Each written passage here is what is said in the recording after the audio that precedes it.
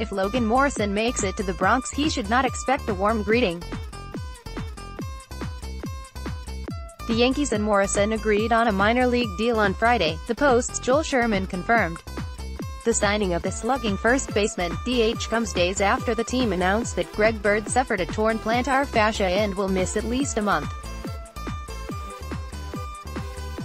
Morrison, who will head to extended spring training before going to Triple-A Scranton, Wilkes Barre, has a bit of a history with Yankees fans.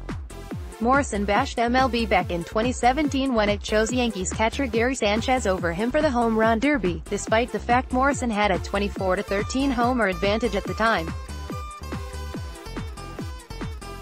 The following season, after Morrison had gone from the Rays to the Twins, he was asked about the controversy. "They didn't like the Gary Sanchez thing with the home run derby," Morrison told the St. Paul Pioneer Press in April of last year, "but you can't fix stupid, you know." Now, Morrison's goal will be to play in front of those fans as a lefty swinging complement to Luke Voit.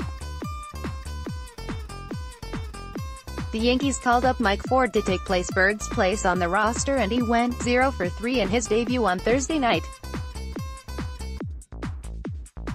Morrison followed his 38-home run breakout season in 2017 by hitting .186 with 15 home runs for the Twins in 96 games. "We're talking about something that happened last July, and we're talking about something Gary and I have already squashed," Morrison said. "I didn't mean anything toward Gary.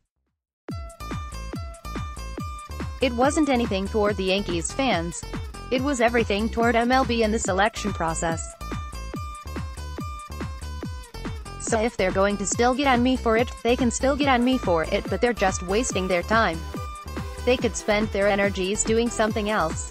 Share this, let's block ads. Why?